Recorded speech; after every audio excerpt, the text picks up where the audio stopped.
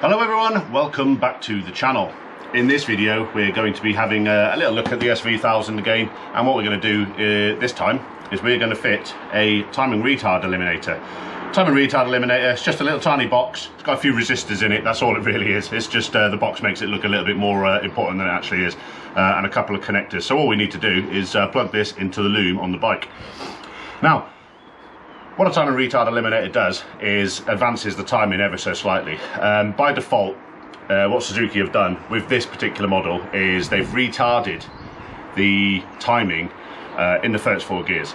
Now, unsure why, probably an emissions thing, if I had to guess, or possibly just to reduce the torque through those gears, just to make it a little bit more manageable, possibly.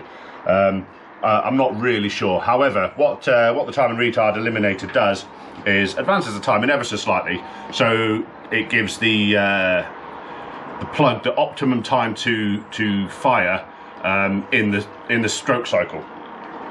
So ideally what we want to do is we want to have the plug fire just fractionally before the piston gets to TDC. In the first 4 gears, what it does is it's actually firing as the piston is coming back down. At that point though, the mixture isn't fully compressed anymore, so there is a loss of power, and what this does completely eliminates that. Yeah, so it's fairly simple to install, so let's get amongst it. What we need to do: take the seat off, take the side panel off, and lift the tank.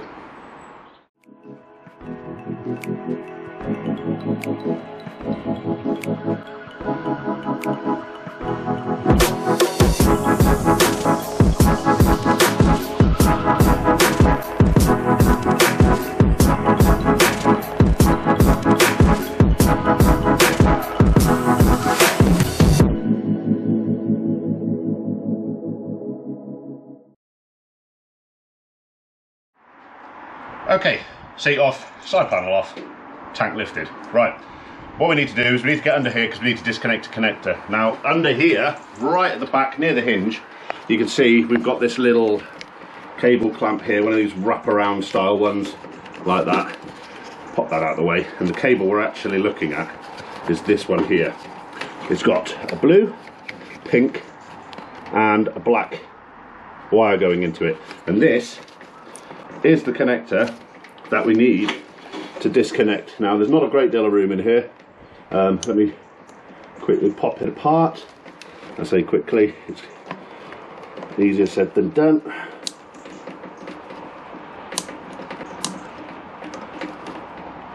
And there we go. And there it is. That's the connector pulled apart, and that is the this is where the timing retard eliminator is going to fit. As you can see, we have the corresponding connections to match. So all we need to do is take this end, plug it in, and this end plugs into the other end, just like so. And then what we'll do, tuck the cable down there and put the little wraparound cable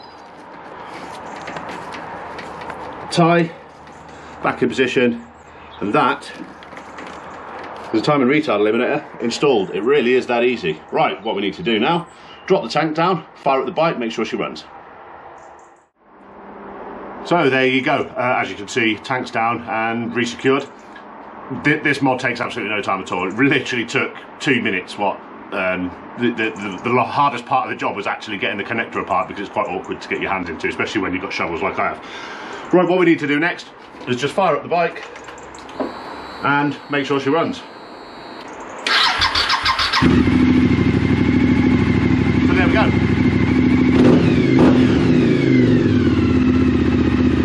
Running beautifully.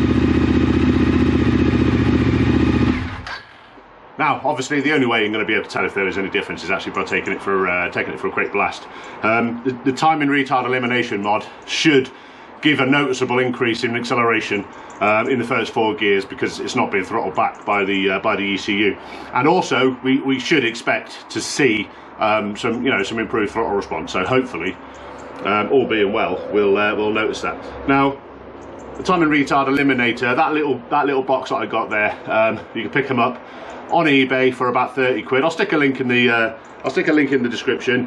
However, to be perfectly honest with you, all they are, I think, inside is probably a 15 kilo ohm resistor, and joining a couple of the wires together or something like that. I'll probably have to have a look into it, but I bet it's not that exciting, to be perfectly honest. And you could probably make one yourself for very, very little money. It's just a case of getting the correct connectors.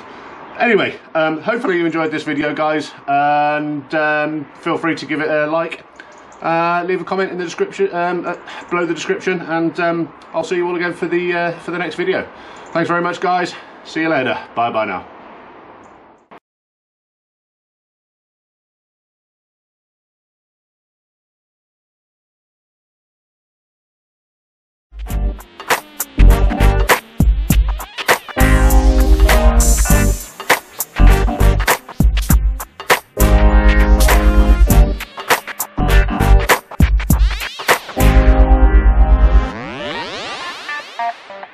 Bye.